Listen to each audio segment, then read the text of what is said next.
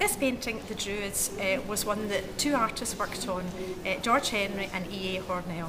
Obviously it was quite unusual for two artists to collaborate on a painting, and we're not entirely sure which artist painted which bits of the picture, but it's really important art historically. It's one of the most important pictures in the exhibition. It shows, by contrast from To Pastures New, which was a realist picture, a picture painted by them in the symbolist vein. It shows a procession of Druids who have just taken part in a sacred ceremony of cutting down the mistletoe from the sacred oak, and the bulls in the foreground have their horns bedecked with the mistletoe that the Celtic priests or Druids, have cut down. Mistletoe was a very sacred plant to the Druids because of its medicinal properties and also as an aphrodisiac. So it had to be cut down at a special time, time of the summer solstice, and you can see the kind of the waning moon on the horizon.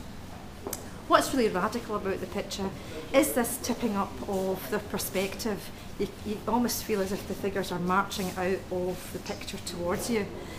So this flattening of the picture surface, the use of lots of kind of rich colour, decorative pattern, indeed the use of gold paint was quite revolutionary for the time.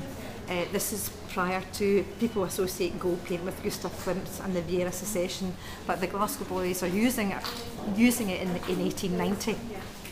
It's such a radical picture and made such an impact that when it was exhibited at the Grosvenor Art Gallery in London in 1890, the organiser of the Munich art exhibitions, Gustav Paus, saw the picture and immediately said, as soon as this exhibition finishes in London, I would like all these pictures by these Scotch artists, as he called them, to be shown in Munich.